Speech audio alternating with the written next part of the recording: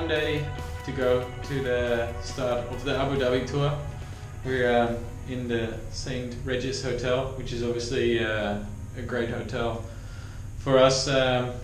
Very often we stay in hotels that are not nearly as great as these, but definitely very happy to be here.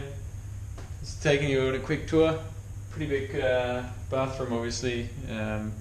Really, it's got absolutely everything we need, and nice big room.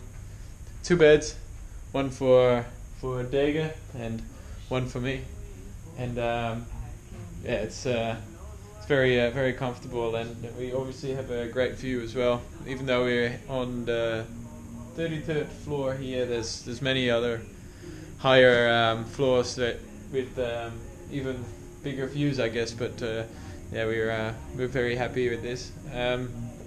Yesterday we had the gala. The gala was it was quite good. It's quite funny to be there and see that have another different way of a a team presentation. Sorry, for the race. This it was a nice way of doing that, I think.